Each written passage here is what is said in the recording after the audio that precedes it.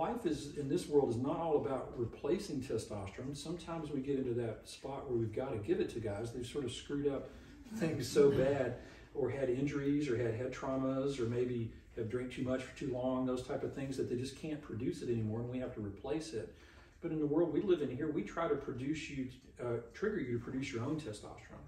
And there's a lot of neat ways to do that through the peptide world, and even some just regular pill things that we can offer guys to trigger their own production of testosterone. So when you plug into something like this type of practice, our goals are to get you to be healthy first.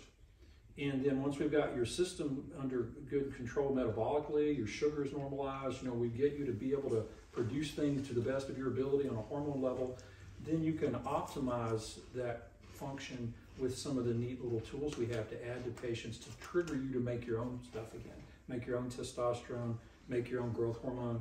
And those are sort of the two big players in lean body mass, being able to make muscle, burn fat if you're exercising and eating healthy.